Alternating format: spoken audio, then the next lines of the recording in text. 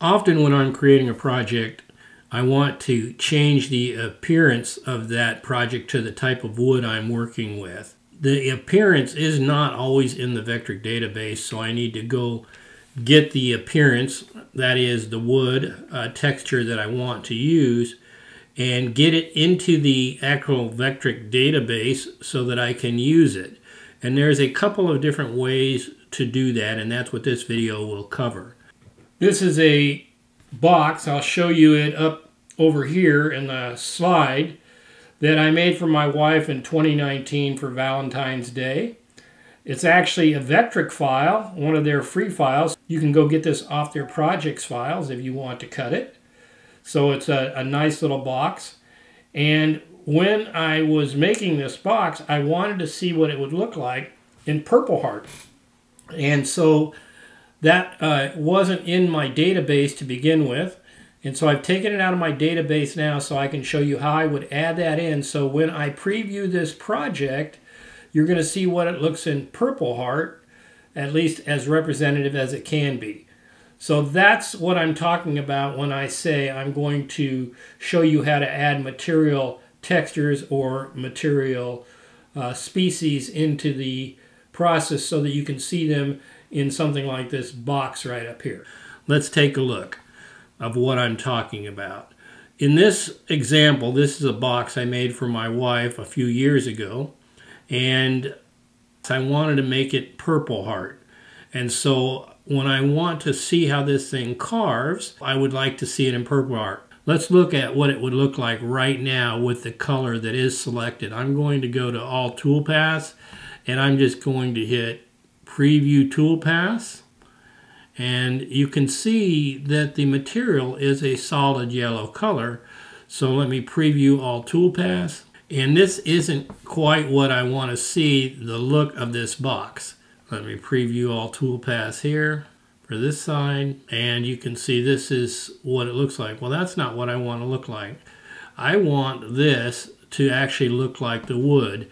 And so if I come up here to this Sheet 1, Edit Material Settings, you can see right now this says Machined Area Color, Material Color. I'm going to pick a different material color. Right now, the reason it looks yellow is because I've picked Use Solid Color, and I've used yellow. If I picked a different one, I could put purple there, or brown, or whatever color I want. But I actually want it to look like a wood texture. So you can do that by hitting that drop down, and then you can pick from any number of species of wood, and several of these come preloaded inside of the Vectric database. And as such, if I want to, I can go select one of them, let's say this medium wood, and you can see it shows me what it looks like in this color on both sides. If I don't want that wood, let's say in my case, I want Purple Heart, you'll notice Purple Heart is not in here. So I want to go through the steps necessary so that you would have Purple Heart as a selection. It has Paduke, which is close. So I want to go through how you would select, how you would get Purple Heart in here. And there's a couple different ways you can do that. So let's get started with that. So one method is, this is the actual Purple Heart from my project where I cut my wife's heart jewelry box before. And so this has been sitting on my scrap shelf for a couple of years. If I want this grain texture, all I have to do is shoot a picture of this with my camera. So the first thing I would do is take a picture in the vertical mode. Next, I would take the picture in the horizontal mode. So I have the grain going both ways. I will crop that picture in my phone app, my editor, whatever you edit photos with, so that all I have is the grain. Another way of doing this is to do a Google search and find the texture online. So in this case, I said I wanted Purple Heart. I simply put in a Google text images of Purple Heart wood, and it gives me a whole selection. And so then the next thing I want to do is I want to go through the process, and I'm not going to walk through all that, of saving an image. Now I'm using a Mac. If you're using Windows, which most of you probably are, you have different selections, but you could either use a a clipper tool or snag it, or just, I think in Windows you have this save image as also. So I'm going to hit save image, and I'm going to end up with a file on my hard drive. And I'm not going to go through that whole process here. Let me just go to the file and show you what I'm talking about.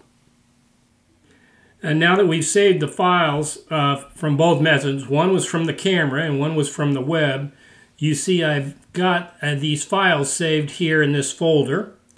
And this is where I initially did all my editing, and I came up with the files. And you'll see, for example, from the camera, if I double click on that, you'll see I have the Purple Heart running in the horizontal grain.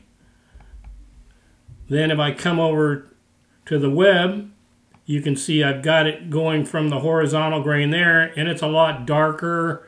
Doesn't quite look like the Purple Heart that was in my heart. Then I got the vertical camera, and it looks like my piece of wood. And then I got the vertical web.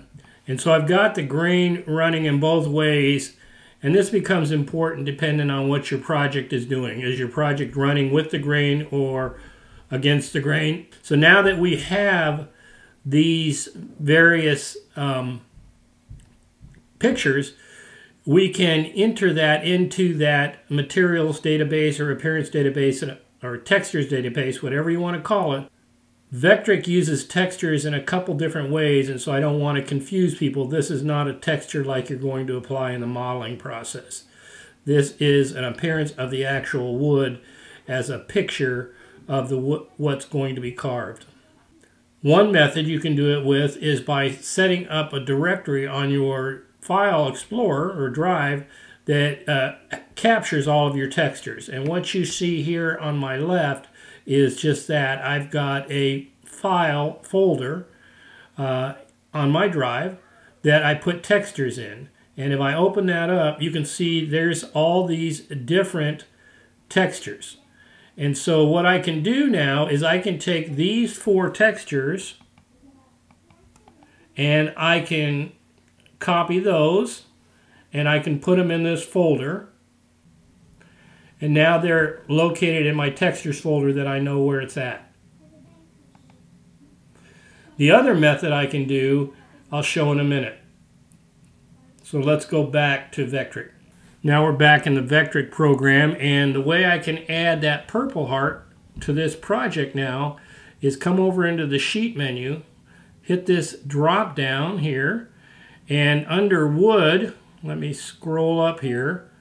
Under wood right here, you can see that there's an add a new texture. And so I know that I stored information in a folder called textures. Now I'm in that folder of textures, and you can see I've got several different JPEGs here that I can choose from. And in this case, I'm just going to add the one, and I'm going to add the Purple Heart vertical. It looks like I misspelled it. Camera, because I want it going up and down. For this grain, I hit open,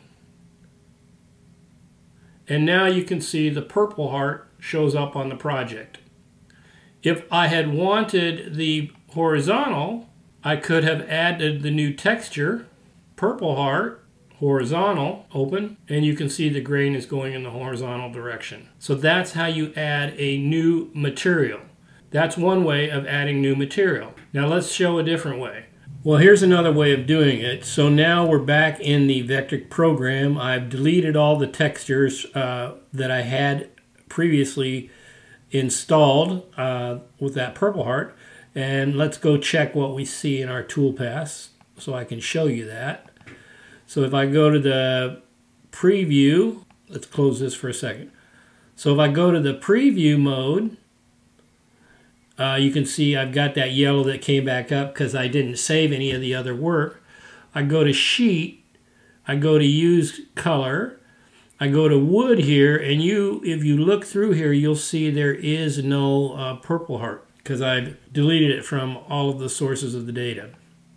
So now, here's one other way for us to add it. The first thing you want to do is Vectric, when they give you their initial data set, stores everything in a specific location. So I want to go to Open Application Data folder. And when I open the Application Data folder, you can see this is what I get. One of the folders you'll see is Bitmap Textures. If I open that up, you can see I've got various categories of textures. So I've got wood, and that has several wood grains in it that Vectric supplies, metals, and those are the same selections you have if you open up the program over here in the sheet here. And then you have miscellaneous, and so they give you these textures. One of the things you'll notice is there is no purple heart in this list of textures. We already copied the purple heart before, so let me bring that folder in. And now you can see I have this purple heart folder where I've stored those picture files over here from before when I edited them. So now if I take, and I'm just going to add 2 pictures in there because I don't like the web ones, I like the ones I took with my camera. So I'm going to add the purple heart horizontal. I'm going to copy that into that folder. And then I'm going to copy the purple heart vertical. Let me make sure it copied. There it is, horizontal. Purple heart vertical, but before I do that, I want to rename that because it's driving me crazy. Vertical, okay, that's renamed. I'm going to copy that into Vectric's folder. Let me minimize this. So now you can see this is the Vectric default folder. Those 2 JPEGs are in that default. So let me close that. And just to validate, we'll come back over here to Vectric and we'll hit Open Application Data folder. We'll go to Bitmap Textures, we'll go to Wood, and you can see those are in that folder. This is the confusing part now. So I've added them in their texture folders, and this database, this appearance database, texture database, you would think would have them in here. But if you look through here, you'll notice that they are not in there. That's okay. That's because when the file initiated and brought everything into it, those weren't part of the selection process. So all we have to do now is hit File, close the application, reopen the application, open that file. As you can see, everything looks the same so far. Come over here to Toolpaths, go to Preview. You see we still have the yellow here. And now if we come over here to the sheet and we go to Wood and you come down, you can see the purple heart selection there. The purple heart horizontal, the purple heart vertical. If I select purple heart, you now have that purple heart. If I hit Preview all sides, which I should have hit that first time I did it, you will see what your project would look like in purple heart. So it's that easy to add a material texture such as a different type of wood that might not already be in the database, or if you want to add one that looks better than what the material database already has in there by taking a picture of some actual wood. For example, I do not like the original walnut light picture, so that's walnut light. And then if you look at walnut, I don't like that grain texture on walnut. I haven't seen walnut that really looks like that. So instead, I would add in a different one, and I already did. You can see it right here. Walnut vertical dark. That was one where I took a picture of some wood. Let's click on that. And that's what my walnut picture looks like. I like that a little bit better. So it's that simple. Well, that's it for the teaching at this time.